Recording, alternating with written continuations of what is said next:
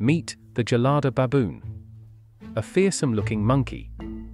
Also known as the bleeding heart monkey, but they are carnivores that spend 90% of their day eating grass. It is a fascinating primate found only in the Ethiopian highlands. Living at an altitude of 1800 to 4400 meters above sea level. They have a distinctive bald patch of red skin on their chest, earning them the nickname bleeding heart monkey. This patch of skin changes color depending on hormone levels. It turns bright red during the breeding season, and can vary in color depending on sex and age. Their large and sharp teeth are used to catch objects like blades of grass and to chop hard things. They have a set of canine teeth, where they curve their lips back, exposing their reddish-pink gums, and impressive lion-shaped canines.